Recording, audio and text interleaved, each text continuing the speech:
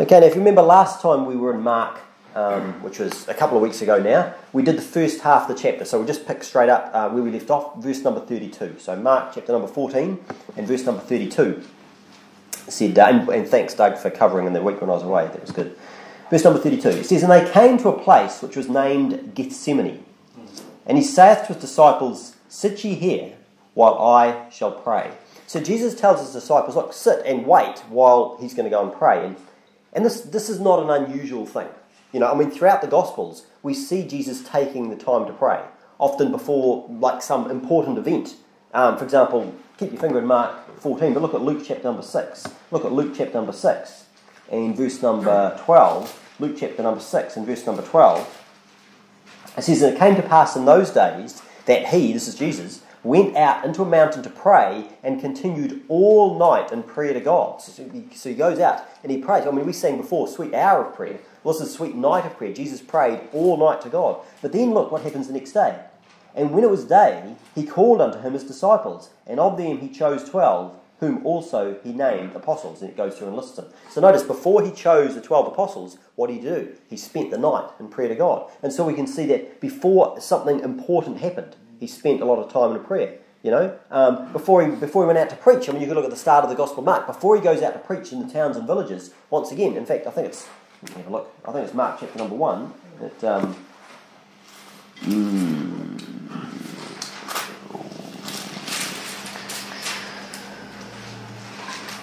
So near Mark chapter number 1, verse number 35. "And in the morning, rising up a great while before day, he went out and departed into a solitary place, and there prayed. And Simon and they that were with him followed after him. And when they had found him, they said unto him, All men seek for thee. And he said unto them, Let us go into the next towns, that I may preach there also, for therefore came I forth." So before he goes out and preaches, he goes and he spends time in prayer. And so it's a good example for us to follow Jesus' example. That's why it's important. When we go out soul winning, what do? We pray. Before we go out, we pray. You know, when we finish soul winning, we pray for the people that we've given the gospel to, because it's God's power that we need, okay? Now, in this case, back in Mark chapter number 14, Jesus is preparing to be betrayed by Judas.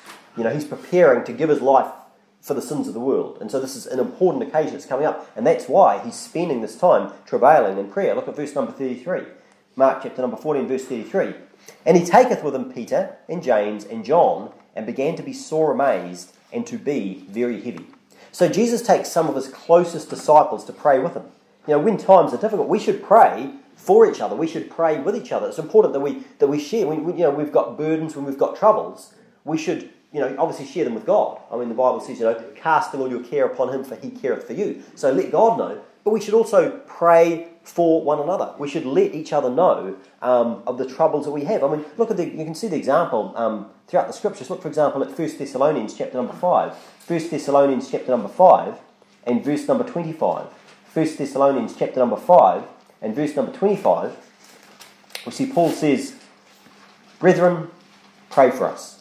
Pretty simple, isn't it? Yes. Brethren, pray for us. Look at 2 Thessalonians chapter number 3 and verse number 1. 2 Thessalonians chapter 3 verse 1. "Finally, brethren, pray for us, that the word of the Lord may have free course, and be glorified even as with you." So he's saying, pray for us, and he's saying specifically, pray that the word of the Lord may have free course. In other words, that we're going to be able to preach the gospel. That's specifically what he's asking for. He's praying. It says in Hebrews chapter 13 verse 8, it says, "Pray for us." Actually, turn to Ephesians chapter number 6. Ephesians chapter number 6, and here we can see, because a lot of people when they read the Bible, like, they kind of think, you know, you see someone like the Apostle Paul, and he seems like some sort of superhero. He's out there just doing all these great things for God. But we need to realise that Paul knew that he needed people to pray for him. And repeatedly he's asking people. Look at Ephesians chapter number 6. Look at verse number 13. This is a very famous account, you know, that talks about the armour of God. And it says in verse number 13, "Wherefore take unto you the whole armour of God, that you may be able to withstand in the evil day, and having done all to stand." So it's saying, look, because there's an evil day coming, you need to have this armour on, so you can stand, so you'll be able, so you won't fall. Okay? And he says, look, "Stand therefore, having your loins girt about with truth, and having on the breastplate of righteousness, and your feet shod with the preparation of the gospel of peace, above all taking the shield of faith, wherewith you shall be able to quench all the fiery darts of the wicked, and take the helmet of salvation and the sword of the Spirit, which is the word of God." And so we see all these different pieces of armour. And some people think, well, okay, that's it. You know, that's the armour that Paul says to put on. But he doesn't stop there. He says, "Praying always, with all prayer and supplication in the Spirit." and watching thereunto with all perseverance and supplication for all saints. And then see what he says in verse 19, and for me. So he's saying, look, praying, but he specifically wants them to pray for him. And what does he want them to pray? And for me, that utterance may be given unto me, that I may open my mouth boldly to make known the mystery of the gospel, for which I am an ambassador in bonds, that therein I may speak boldly as I ought to speak. So Paul was praying that I would be able to open my mouth boldly, that I would be able to utter the gospel, which is what I'm supposed to be doing. And he's saying, please pray for me. So look, if Paul needed people to pray for him, don't you think that we need to be praying for each other? Absolutely we do. Okay, look at the end of verse number 33 back in Mark 14. Look at verse number 33. He also said, so he took them and he began to be sore amazed and to be very heavy. So Jesus was sore amazed and heavy. It's saying he was troubled. He was weighed down. I mean, we might use the word, rather than saying someone's heavy. I mean, today if we say someone's heavy, it kind of means that, carrying a bit extra. But no, when it says that Jesus was heavy, that's basically, we'd probably use the word depressed. Because it's like, think it's like there's a weight that's pushing down. Okay? That's sort of the heaviness that's being spoken of. So, I mean, do you ever feel down about things? Do you ever sometimes feel depressed and down? Don't feel strange, because look, Jesus, he was heavy. He was heavy, and we understand, because it's a normal human feeling. And of course, Jesus, the Bible says, was tempted in all points like as we are, yet without sin. Okay? So it's not a sin to be depressed. It's not a sin to be down. Okay? It's a normal human feeling. In fact, throughout the Bible, there are lots of examples of people who were depressed, and they even wanted to die. I mean, Jeremiah, for example, he's called the weeping prophet. Why? I mean, he wrote a whole book called Lamentations, and he talked about his eyes running down with tears. Elijah, he went through times of depression. I mean, he had times, in fact, I think it was just after he had the sort of mountaintop experience. After that, remember he called down fire from heaven and, destroyed the prophets of Baal and all that. It's like, great. But then what happened in the next chapter, all of a sudden it's like he's by himself, and he wants to die. And that's the thing, is we need to realise feelings go up and down. We need to realise as humans our feelings are going to go up and down. Now hopefully they don't go, to extremes. Okay? But it's going to happen. If you're really feeling really up, that's great. But realise that tomorrow you might not feel as good. And that's okay, because if you're feeling bad tomorrow, well, guess what? The next day you might feel better. And so it's important we don't let our feelings rule what we're going to do or what we're not going to do. We should do what's right regardless of how we feel about it. Sometimes, and especially maybe when people are younger, they can sometimes be more susceptible. But at any stage of life, it can be like that. You can hear of someone and things that, maybe something bad happens. Maybe they break up with a boyfriend or a girlfriend, or some sort of personal thing happens, and it's like it's the end of the world. And the thing is, if you could look back, years later, decades later, and you look back and think, well, hey, look, I end up marrying this wonderful woman or this wonderful man, and I look back and think, boy, am I glad that happened. But at the time, it's like, it's just so set. But no, we need to realise we have ups and we have downs, and it's okay. It's perfectly normal to feel down. Now, getting to the stage where, in fact, even Moses was like this. Moses got to the stage where he was down. In fact, he even asked God to kill him. Yes. And so that's not something that we should be doing. We shouldn't be getting in the stage of actually, killing yourself. Understand, that is wrong. Okay? Why? Because we're made in the image of God. It's wrong to, murder someone else. Well, guess what? It's wrong to murder yourself. So that's not something we should do. But interestingly, when people get in that sort of situation, what you normally find is what they're doing is they're focusing on themselves. If you've ever talked to someone who's really wrapped up in depression, and they're really down, and it's like whatever you say to them, you can't seem to bring them out. But what do they talk about? It's about me. It's about I'm feeling this, about what I'm going through. It's all about me. And so one of the things that can help to get out of depression is think about someone else. Think about what you can do to help other people. The Bible says that we're supposed to esteem others, better than ourselves. We're supposed to put the needs of others before our own needs. And when you have that sort of outward focus, you want to not feel depressed, how about this? Go out and preach the gospel. Go out and preach the gospel. Put aside your needs, what you feel like doing. You feel like, having a feed and sitting up and, relaxing on the couch or whatever. Yeah. But instead, think, hey, look, I'm going to go out and have my feet shod with the preparation of the gospel of peace and go out and preach the gospel to someone. Give someone the hope of heaven. Yes. Go and do that. Do you know what? You won't feel depressed anymore. No. You won't feel depressed, okay? Get out and have that focus on someone else. Anyway, let's continue on. Verse number 34. And he saith unto them, My soul is exceeding sorrowful even unto death. Tarry ye here and watch. So Jesus, he was clearly feeling extremely troubled. He was sorrowful, even to the point of death. And what does he say to his disciples? Wait and watch. Wait and watch. And when he says that, that actually includes prayer. If you look, there's a parallel account in Matthew chapter number 26. And in Matthew chapter number 26, we can see the same thing. Keep your finger in Mark 14. But in Matthew 26, in verse number 38, the parallel passage, it says here, Then saith he unto them, My soul is exceeding sorrowful, even unto death. Tarry here and watch with me. Oh, I've written down the wrong one. Never mind. But one of it does talks about watching and praying. I did write it down, but I've written down the wrong reference. Never mind. And so, but here's the thing. He's wanting them to wait and to watch and to pray. Look back at Mark chapter number 14. Mark chapter number 14, look at verse number 35.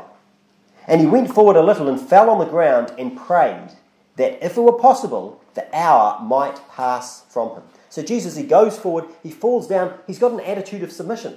He's got an attitude of submission. He's falling down before God. Don't need to turn there, but in Psalm 95 verse 6 it says, O come, let us worship and bow down. Let us kneel before the Lord our Maker. And notice also in this verse, did Jesus want to go through what was going to happen? Did he want to go through what he was going to have to go through? No, he says, look, if possible, he asked that the hour might pass from him. You know, and it's interesting seeing this. It doesn't sound like Jesus believed in predetermination. Everything was predetermined. No, he says, look, if it's possible, let this hour pass. That's what he's saying. Look at verse number 36. And he said, Abba, Father, all things are possible unto thee. Take this cup away from me. Nevertheless, not what I will, but what thou wilt. So notice here Jesus addresses God as Abba, Father, which is it's kind of a familiar form of address, as opposed to sort of a more formal way of saying Father. In fact, it's actually still used today. Many Muslim families will use this term today, referring to like a familiar term for someone's father. In fact, Doug's missing verse that he was talking about a week ago. It's got Abba Father here, but his one was actually Romans 8 and verse number 15. Romans 8 verse 15 must be the trial around the other way. And he says, For you have not received the spirit of bondage again to fear, but you've received the spirit of adoption, whereby we cry, Abba Father. So here Jesus is saying Abba Father, but according to Romans 8:15, we cry Abba Father. We can approach God boldly. Why? Because he is our Father. He's our daddy. He's our father figure. It says in Hebrews chapter 4 verse 16, Hebrews 4:16 says, Let us therefore come boldly unto the throne of grace, that we may obtain mercy and find grace to help in time of need. So if you're going through a difficult time, if you've got a time when you need things, wouldn't it be great to have someone, a father, that you can call upon that's actually going to help you? Okay, and that's exactly what we do have. Now Jesus here though, he is still asking if it's possible that he wouldn't have to go through the ordeal ahead. That's what he's saying, if possible. But notice he does it with a submissive attitude. He says, not my will, but thine be done. In other words, I would rather not go through this, but whatever you want. Why? Because you know what's best, God. You know what's best, and that's the attitude he had. That's the sort of attitude that we should have. Look at verse number 37. And he cometh, so after this time of praying, talking to God the Father, and he cometh and findeth them sleeping, and saith unto Peter, Simon, sleepest thou? Couldst not thou watch 1 hour? So Jesus' prayer, obviously it was longer than it seemed at first glance, because what happened? Peter, James, John, what have they done? They fall asleep. Instead of staying and praying, when he said watch, that's what he's wanting them to do. He says, couldn't you watch 1 hour? Now here's the thing, try praying for an hour and see what it's like.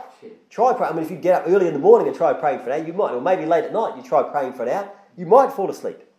Yeah, okay, so what my suggestion is, it's one of those things you want to maybe build up to. Start praying for 5 minutes.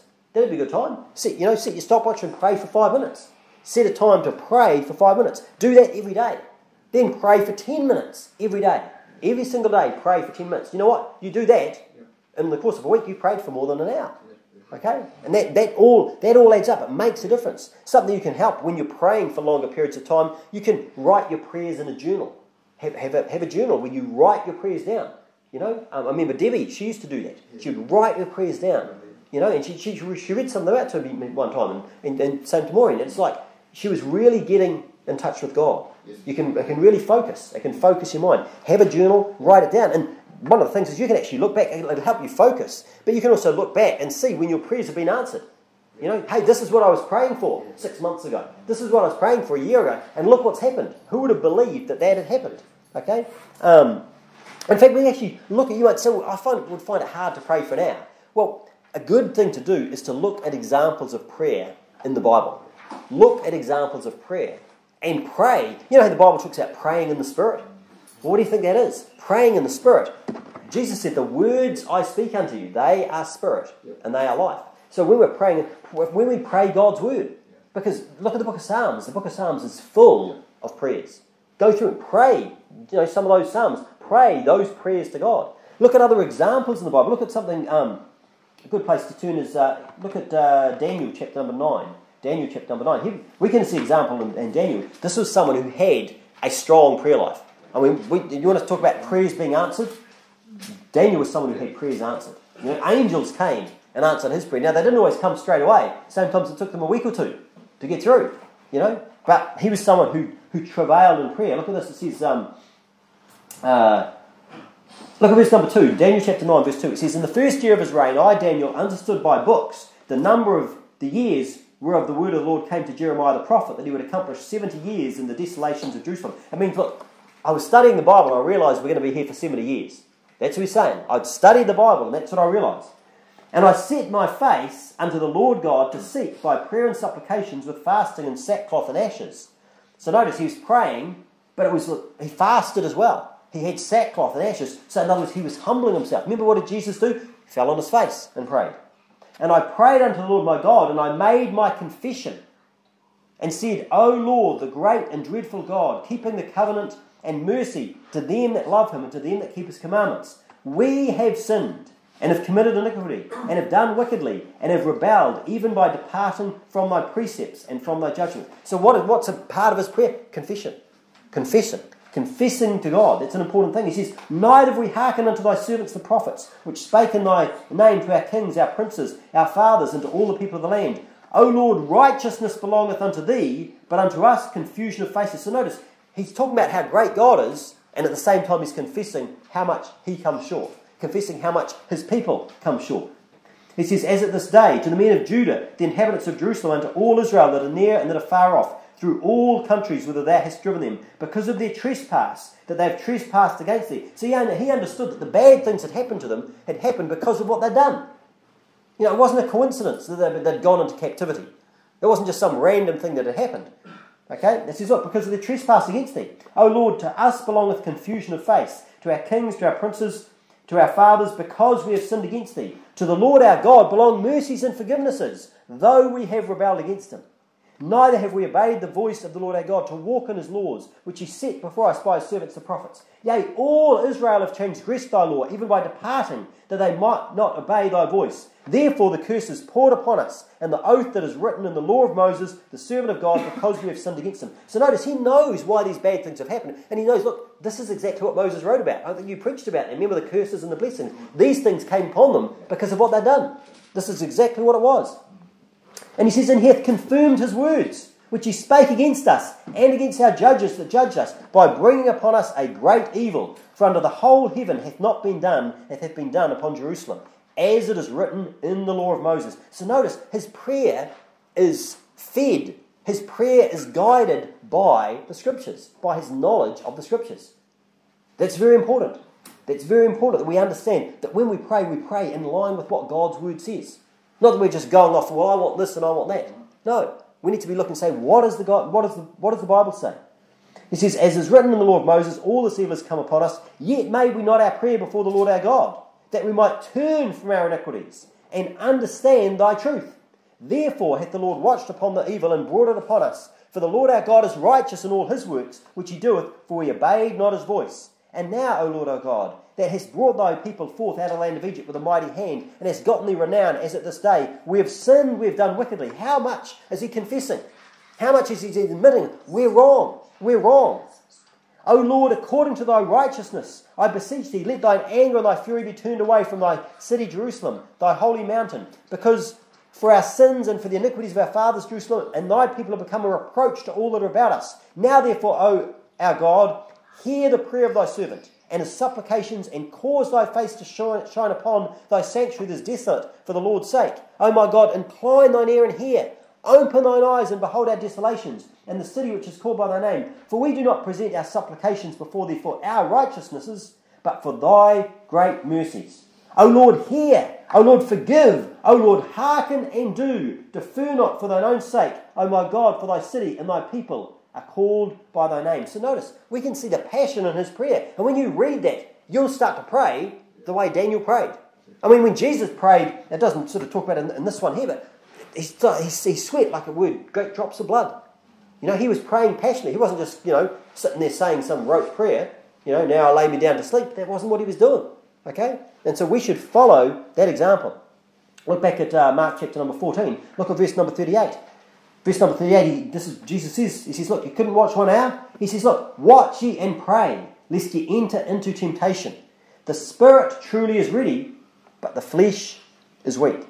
So a great reason to pray is to escape from temptation. It's to escape from temptation. Remember we saw the Lord's Prayer in Matthew chapter number 6. We sang it earlier on. Matthew chapter number 6, verse number 9. It says, after this manner therefore pray ye, our Father which art in heaven, hallowed be thy name. So he's giving glory to God in his prayer. That's what we saw Daniel doing. Thy kingdom come, thy will be done in earth as it is in heaven. Give us this day our daily bread, and forgive us our debts as we forgive our debtors. And lead us not into temptation. Praying to God, saying, look, lead me not into temptation, but deliver us from evil. For thine is the kingdom and the power and the glory forever. Amen. So you pray to God and say, look, please don't lead me into temptation. Deliver me from evil. Our flesh is weak, so we need God's help. We need God to help us to overcome temptation. Look back at verse number 39. Verse number 39. And again he went away and prayed and spake the same words. Notice that. So he's prayed and he's, come back. They're asleep. He's woken them up and said, look, you should be praying. Couldn't you watch for 1 hour? And then he goes away and he prays and spake the same words. He says the same thing. So that tells me, look, it's fine to pray the same thing repeatedly. It's fine. You've gone through and you've prayed some things, you've written down some prayers, pray them again. It's fine to pray again and again and again. Being persistent in prayer is what it's called. Being persistent in prayer. Look, if you've got Luke chapter number 18. Luke chapter number 18 and verse number 1. Luke chapter number 18 and verse number 1. It says, and he spake a parable unto them, and to this end, that men ought always to pray and not to faint. So he's saying, look, we should be praying and not doing what? Not fainting, not giving up. Saying, there was in a city a judge, which feared not God, neither regarded man. And there was a widow in that city, and she came unto him, saying, avenge me of mine adversary. And he would not for a while, but afterward he said with himself, though I fear not God, nor regard man, yet because this widow troubleth me, I will avenge her, lest by her continual coming she weary me. And the Lord said, hear what the unjust judge saith, and shall not God avenge his own elect, which cry day and night unto him, though he bear long with them. So he's saying, look, imagine, think of this judge, this unjust judge, because this widow keeps on bothering him, eventually he gives what she wants, just because she's just bothering him so much. And you're saying, look, if he's going to do that, isn't God going to do that much more? And it's not that God's like the unjust judge. But what he's saying is, look, just be persistent. Men ought always to pray and not to faint. He says, and shall not God avenge his own elect, which cry day and night unto him, though he be along with them? I tell you, he will avenge them speedily. Nevertheless, when the Son of Man cometh, shall he find faith on the earth? So here's the thing. Lack of prayer, what does that show? Lack of faith. Lack of fear.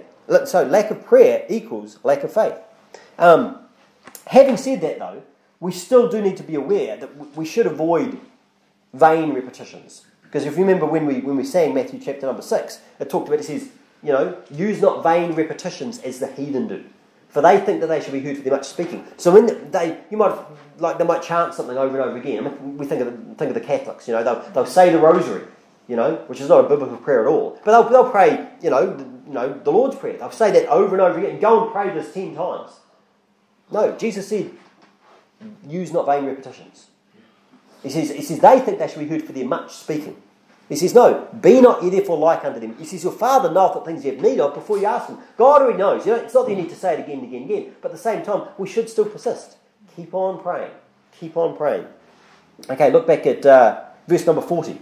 Mark 14, verse number 40. And when he returned, he found them asleep again, for their eyes were heavy, neither wist they what to answer him. So neither wist, it's one of those sort of old words when they're saying they didn't know what to answer them is what they're basically saying. You say, well, how do I know that? Well, you'll often find sometimes it talks about I think Paul says it like, what ye not? And you say, what does that mean? What ye not? That's like W-O-T. What does that mean? Well, that's the same sort of thing it's talking about here. We still use the word today. Think about the word wits. If someone's witless, they know nothing. Okay? If you've got your wits about you, you know stuff. Well, that's all it is. When it says wist, when it says what, that's what it's talking about. It's just, we don't necessarily use all the forms. A lot of, the language today that we use is a lot simpler than it used to be. Go back in, older English, and it's actually more, there's a lot more ways of saying something. There's a lot more to it. If you've learned Latin or, some of those old languages, there's a lot of stuff to them. Today, we've kind of sort of dumbed down. It's getting even more with the sort of text language and stuff. But you might, when you see that, you know what it is.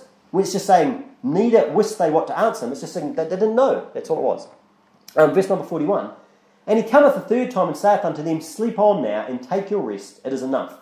The hour is come. Behold, the Son of Man is betrayed into the hands of sinners. So after it happens for the third time, he tells them, sleep all you want now. He's finished praying. He's done it. He's done all the praying he's going to do. Now what's happening? Now it's time to be betrayed. Look at verse number 42. Verse number 42.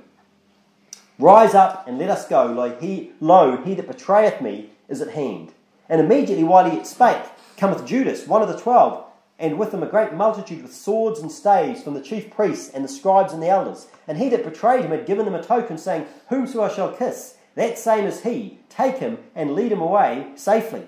And as soon as he was come, he goeth straightway to him and saith, Master, Master, and kissed him. And they laid their hands on him and took him.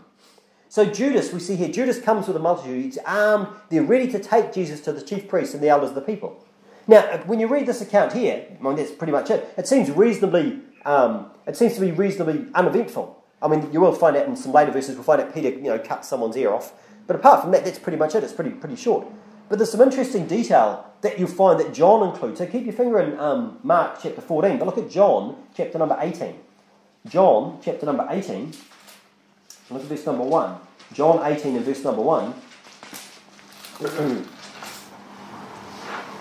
It says, and when he had spoken these words, he went forth with his disciples over the brook Cedron, where was a garden into the which he entered, and his disciples.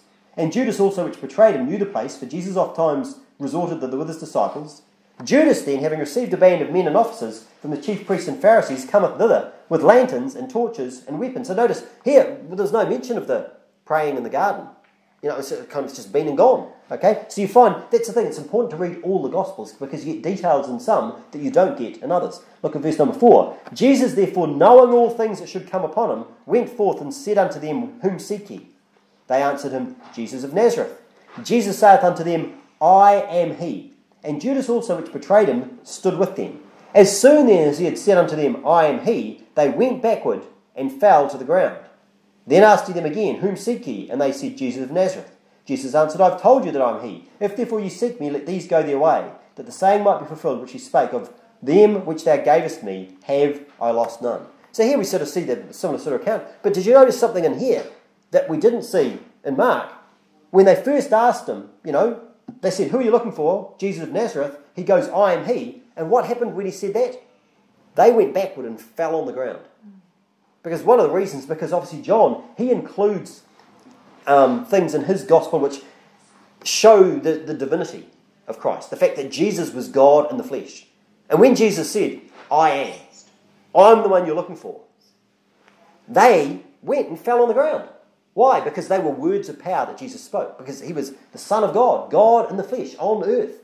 Okay, we didn't notice that as we read through Mark, but that's what John clearly records. Okay, turn back if you would to Mark chapter number 14. Look at verse number, where we get to? Verse 46. And they laid hands on him and took him. Verse 47. And one of them that stood by drew a sword and smote a servant of the high priest and cut off his ear. So Peter cuts off the ear of a servant of the high priest. According, if you won't turn there, but in John, we actually find out his name was Malchus. If you turn to Luke, you'll find out that Jesus actually healed his ear. Maybe Luke recorded that because he's a doctor, physician, so maybe that was why he was interested in that. But, that's why it's important. Read them all. Read all the Gospels and you piece it and it's like, oh, there's a bit of information you don't find out there. Okay? Look at verse number 48. And Jesus answered and said unto them, Are ye come out as against a thief with swords and with staves to take me? I was daily with you in the temple teaching, and you took me not. But the scriptures must be fulfilled. So Jesus, what does he do? He allows himself to be taken by them in fulfillment of the scriptures. It says in one of them that, he could have asked, and there could have been 12 legions of angels could have come, but the scriptures had to be fulfilled. Look at verse number 50. And they all forsook him and fled. And they all forsook him and fled. So all of Jesus' disciples, they forsake him and they flee. Okay? It's not just Peter. Every single one of them, they all flee. Look at verse number 51. And there followed him a certain young man, having a linen cloth cast about his naked body, and the young men laid hold on him. And he left the linen cloth and fled from them naked. Now this particular detail here, is only mentioned in the Gospel of Mark. It's only mentioned in the Gospel of Mark. Many people think, it's probably quite reasonable, that Mark was the young man who was mentioned. And that would be why it was there, because he was the only one that was left. And he's including this particular detail because it's here. You say, well, why is it included? Well, of course, the other disciples had fled. They'd already fled, so they wouldn't have seen it. Maybe Mark includes this as a way of justifying why he fled. Because he's saying, look, they'd all fled, but there was still a young man that was following them. But all he had was this linen cloth, and they pulled that off him, and so he takes off naked. So it's just like, well, that's why I ran away, because, I had no clothes. You might wonder why he was wearing so little in the first place. Okay? It says he was naked. I don't think it necessarily means that he was completely naked. I don't think it was necessarily just there, and all he had was a towel or that's all he had, and they whipped it off and just was nude completely. Because the Bible refers to nakedness. The Bible talks about your thighs being naked. The Bible refers. People today walk up the main street of Dunedin dressed, as the Bible would say, they're actually naked. Yeah. They're exposing their nakedness. And it's like, and don't think, well, it just depends on where you are.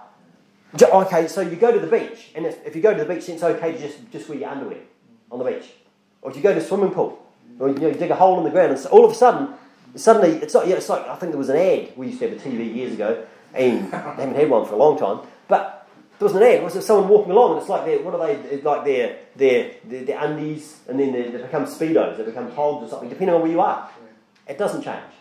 It doesn't change. Speedos are rude wherever you are. Undies, wherever you are, okay? Why you that example also about in the Bible, wasn't it talking about Peter being in the fishing boat? Yep. It says that he let down the water, so presumably he still had a yeah, for sure. Yeah, he said he was not, and so he put something on, he put a cloak or something on. But he wasn't, exactly. He would have just been, he probably had his Speedos on. Maybe he did. Okay, anyway, let's move on.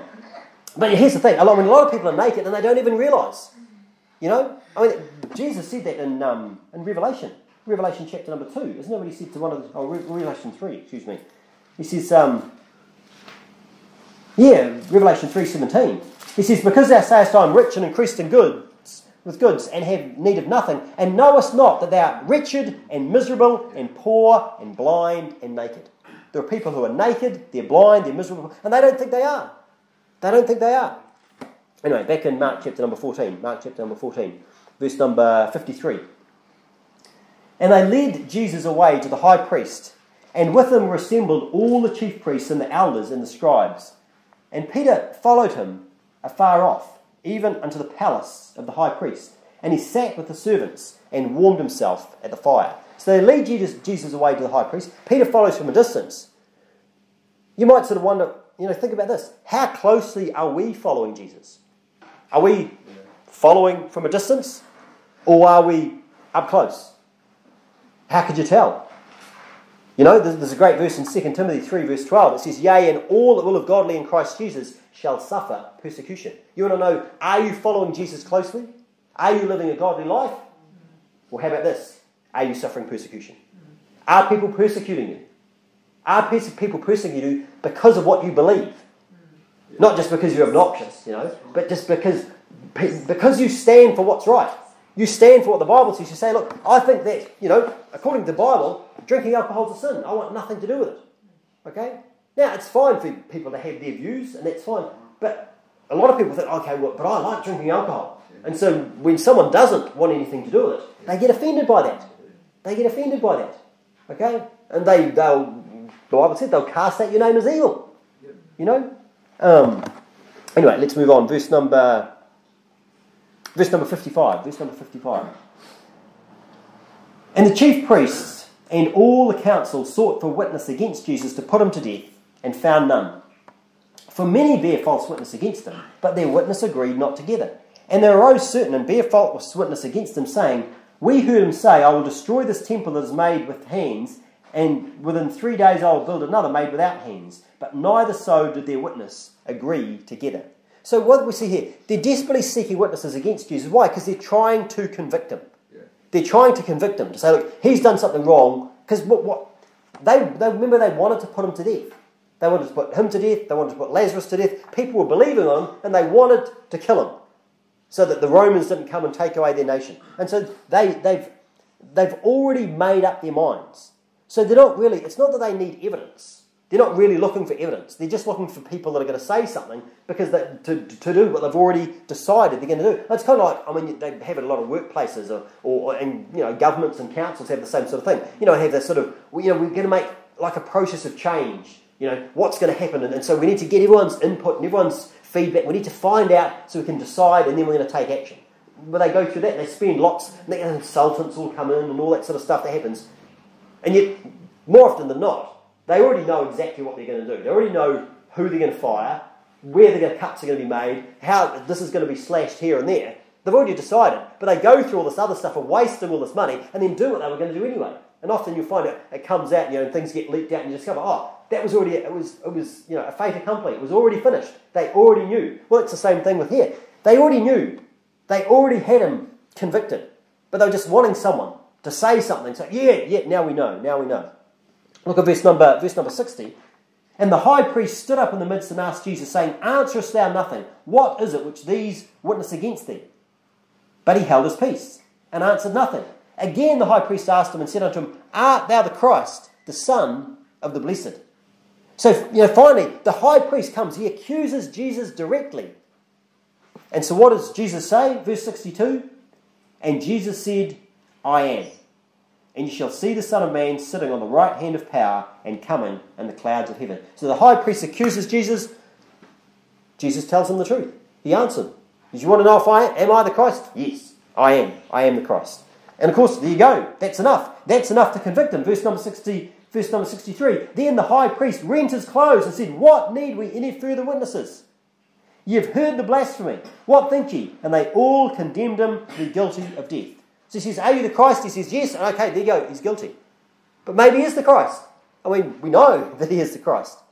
But that's enough. That's enough to convict him in their eyes. When he admits the truth that he is the Christ, that he is the Son of God, that's it. He's guilty. He's worthy of death. Verse number 65. And some began to spit on him, and to cover his face, and to buffet him, and to say unto him, Prophesy. And the servants did strike him with the palms of their hands. So they start abusing him. They start abusing him verbally. They start abusing him physically. This is exactly what Jesus said would happen. This is exactly what Jesus said would happen. Look at Luke chapter number 18. Luke chapter number 18 and verse number 31. Because this is all in fulfillment of Scripture. And this is all in fulfillment. Jesus knew what would happen. Look at verse number 31. And he took unto him the 12 and said unto him, Behold, we go up to Jerusalem, and all things that are written by the prophets concerning the Son of Man shall be accomplished. For he shall be delivered unto the Gentiles, and shall be mocked, and spitefully entreated, and spitted on. And they shall scourge him, and put him to death, and the third day he shall rise again. And they understood none of these things, and this saying was hid from them, neither knew they the things which were spoken. So this is exactly what Jesus said would happen. He'd said, and now it was being fulfilled. Verse number 66. And as Peter was beneath in the palace, there cometh one of the maids of the high priest. And when she saw Peter warming himself, she looked upon him and said, And thou also wast with Jesus of Nazareth. So Peter follows to see what's going to happen. One of the maids thinks, Hang on, I recognise you. I've seen you before somewhere. Verse number 68. But he denied, saying, I know not, neither understand I what thou sayest. And he went out into the porch, and the cock crew. So Peter denies, saying, I don't know what you're talking about. I don't know what you're talking about. And as soon as he does, what happens? The cock crows. Which, that really should have reminded him what Jesus said back in verse number 30. If you look back at verse number 30, it said in verse 30, And Jesus saith unto him, Verily, because remember Peter said, he said, even though everyone denies you, nevertheless I won't deny you. Jesus saith to him, verily I say unto thee, that this day, even in this night, before the cock crow twice, thou shalt deny me thrice. So Jesus told him that before the cock crows twice, what are you going to do? You're going to deny me. So here, he's denied him, and then the cock crows. That should have really triggered his memory. But it doesn't. It doesn't. Now, some people say, look, hang on a second. Is this a contradiction that's in the Bible? Because if you look at, keep your finger in Mark 14, but look at Matthew 26, for example. Matthew chapter number 26. Look at Matthew 26 and verse number 34. Matthew chapter number 26 and verse number 34. It says, Jesus said unto him, verily I say unto thee, that this night, before the cock crow, thou shalt deny me thrice. So here it's just saying, just before the cock crows, you're going to deny me 3 times. And then in verse number 75, look down at verse number 75, or verse number 74, and he began to curse and to swear, saying, I know not the man, and immediately the cock crew. And Peter remembered the word which Jesus said unto him, before the cock crow thou shalt deny me thrice. And he went out and wept bitterly.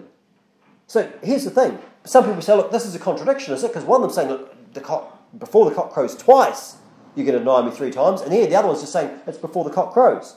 Well, here's the thing. When you compare them all and look at Matthew and Luke and John, those 3 Gospels, they all record Jesus telling Peter, look, you'll deny me 3 times before the cock crows. Before the cock crows, you'll deny me 3 times. Matthew and Luke, they also mention the fact that when the cock crows, Jesus looks at Peter and Peter weeps. But Mark is the one who actually gives us the most detail. He says, before the cock crows twice.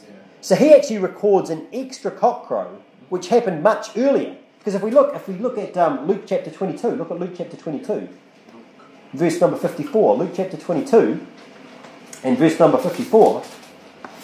Luke chapter 22, verse number 54. It says, then took they him and led him and brought him into the high priest's house, and Peter followed afar off. And when they'd kindled a fire in the midst of the hall and were set down together, Peter sat down among them. But a certain maid beheld him as he sat by the fire, and earnestly looking upon him said, this man also was with him. And he denied him, saying, woman, I know him not. Now that's where in Mark you then see that's where a cock crows. But it's not mentioned here. And after a little while another saw him and said, thou art also of them. And Peter said, man, I am not. And about the space of 1 hour after, another confidently affirmed, saying, of a truth this fellow also was with him, for he is a Galilean. And Peter said, man, I know not what thou sayest. And immediately while he yet spake, the cock crew. And the Lord turned and looked upon Peter, and Peter remembered the word of the Lord, how he had said unto him, before the cock crow, thou shalt deny me thrice. Yeah. So notice, here's the thing. The difference is basically, Mark goes into very great detail, whereas in Matthew and Luke and John, they just refer to the cock crow. Because it's like the cock crow, it's like how you'd say, it's the morning, it's the dawn. When is it the cock, that's when they do. They all start crowing, okay? And so they're just talking in general. But Mark records specifically before the cock crows twice. And then he also records this, like the stray rooster that does this early crow. So when Peter does his first denial, immediately there's a crow. And yet it's not an hour later. Now the roosters crow and crow. I lived on a farm, but I think they crow for a bit. But they don't just keep going on and on and on and on. Not for hours and hours. Okay? And so it's an hour later before you get more cocks so that crowing. Okay? And so Mark records just that specific. This is exactly what happens. So he does the first denial and there's a cock crow. But then later on, he does another denial. And then later on, like an hour later, he does the third denial, and that's when it's, the final one. And then he realises. Then he realises, and what does he do? He weeps bitterly. So it's not that it's a contradiction. Mark's just much more detailed. The other ones are just talking about this general cock crowing time. Look at verse number 69. Verse number 69. And a maid saw him again and began to say unto him that stood by, this is one of them. And he denied it again. And a little after that, they that stood by said again to Peter, surely thou art one of them, for thou art a Galilean, and thy speech agreeth thereto. Verse number 71. But he began to curse and to swear, saying, I know not this man of whom you speak. So notice here, as Peter is doing something he shouldn't be doing. Should he be denying Jesus? No. He shouldn't be denying Jesus, but when he's doing that, people draw attention to the fact. What does he do? He starts getting really angry. He starts cursing and swearing. It kind of relates to that sort of the don't judge me attitude that so many people have. You see, when someone is doing what is wrong, they can tend to get really angry when someone points it out. Why are you doing that? Why are you doing this wrong? It's like, hey, don't you judge me. And Peter's like, "Hey, don't you know him? No, no." And the more they press him, eventually he gets really wild. He spits the dummy. He starts cursing and swearing and carrying on. Look at verse number 72. "And the second time the cock crew. And Peter called to mind the word that Jesus said unto him, Before the cock crow twice, thou shalt deny me thrice. And when he thought thereon, he wept." So what Jesus said would happen, it came to pass. It came to pass. And when Peter realised what he had done, he wept. Now that's not the end of the story for Peter. In John 21, we won't turn there, but in John 21, after his resurrection, Jesus comes and asks Peter 3 times. And he says, "Lovest thou me?" He says, "Peter, do you love me? Lovest thou me?" And Peter's like, "You know I love you." And what does Jesus say? "Feed my sheep. Feed my sheep." Now, it wasn't a coincidence that Peter denied Jesus 3 times, and then Jesus 3 times says, "Do you love me?" "Yes, I do." "Do you love me?" "Yes, I do." "Do you love me?" "Yes, I do." And each time he says, "Feed my sheep. Feed my sheep." He tells them, "Look, you love me. How about you show it?" Jesus said, to his disciples in John 14:15, "If you love me, keep my commandments." He's saying to Peter, "Do you love me?" "Yes." "Okay, then feed my sheep. Serve me. Do what you're supposed to do. Show your love for me by serving faithfully." He hasn't written Peter off. Even though Peter denied him, Jesus gives him this chance to show himself, to do what's right. To fix up the mess that he's made. It's the thing, a lot of people, they do things that are wrong and say, "Oh, well, that's it, it's all over." No, it doesn't have to be all over. The Bible says, "Whoso covereth his sins shall not prosper, but whoso confesseth and forsaketh them shall have mercy." Confess them and forsake them, and you'll have mercy. Now, this is not talking about, getting eternal salvation. You've got to be saved, you've got to confess your sins, and people go through all that, In fact, they'll even use the example from Matthew chapter number 6. "For if you forgive if you forgive me and their trespasses, your heavenly Father will also forgive you." And they use that, say, you have to forgive. And if someone's done something against you, someone's done some wicked thing against you, if you don't forgive them, you're on your way to hell. You've got to forgive everyone, absolutely everything. Now, should we forgive? Yeah, Jesus said, if your brother comes and says, "Look, I repent," then forgive him, absolutely. But that's got nothing to do with you being saved. Because he says, "Look, if you forgive me, forgive me in your trespasses, your heavenly Father will forgive you. But if you forgive not me in your trespasses, neither will your Father forgive your trespasses." But notice it says, "your Father." That's right. That means that's just talking about someone who's saved. That's just talking about someone who's saved. Because the Bible says you're all the children of God through faith in Christ Jesus. When someone's saved, they believe they're saved, God becomes their Father. You see, God's not the Father of the unsaved. He's not. He's the Father of the saved. So saying, well, what's this talking about that God's not forgive? What it means is, when we don't forgive, your brother or your sister, they do something wrong, and they come to you and repent, say, "I'm sorry," and you refuse to forgive, what does that mean? If you don't forgive them, then God is going to hold the things that you've done wrong against you. Because you've done plenty of wrong things. Don't you need God to forgive you for that? Yeah, that's true. If you're saved, you're not going to go to hell. But guess what? God will chastise you. God will punish you for the wrong things you do in this life. And if you're unforgiving, He's going to punish you for every wrong thing that you do. Because that's what it says. If you don't forgive, your Father's not going to forgive. And He's going to hold it all against you. He's going to hold... Why? Because He wants you to become forgiving. He wants you to be like Him. Be merciful the same way that He's merciful. Be forgiving the same way that He is forgiven. So what we've seen in this chapter, we've seen, just in summary, we saw, remember at the start, Jesus got anointed by Mary in preparation for His upcoming death. That was a couple of weeks ago, that's it started. And what happened? Judas objected to what Mary did. Didn't he? He objected. He said, "Look, this money should have been sold and given to the poor." And of course, Jesus said, "Hey, look, let her alone. What she's done's fine."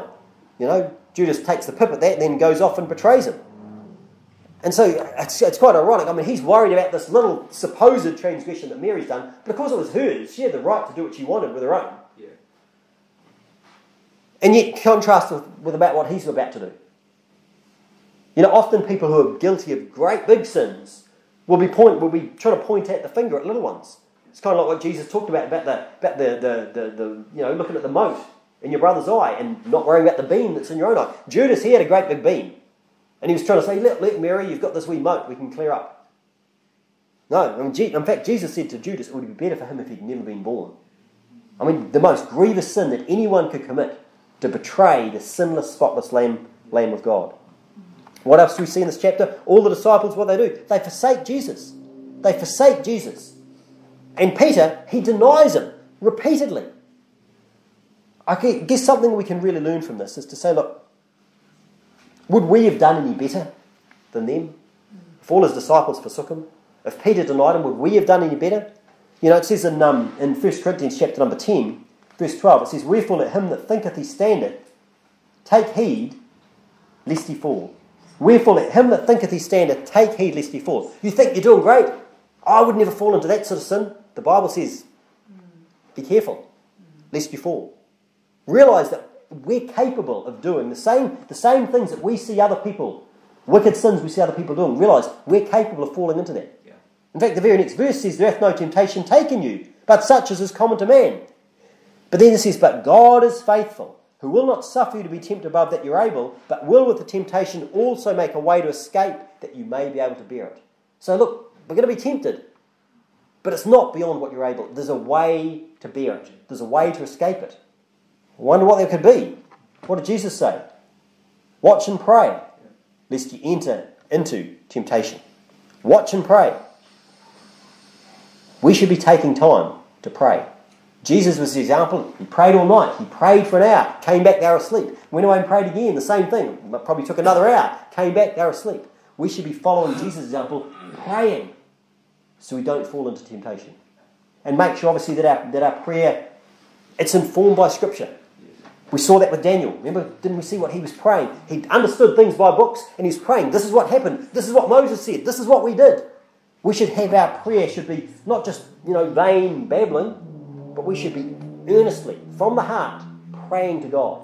There was an acronym I learned years and years ago, which can be a helpful thing when it comes to praying, is the acronym ACTS. Everyone's familiar with the book of Acts.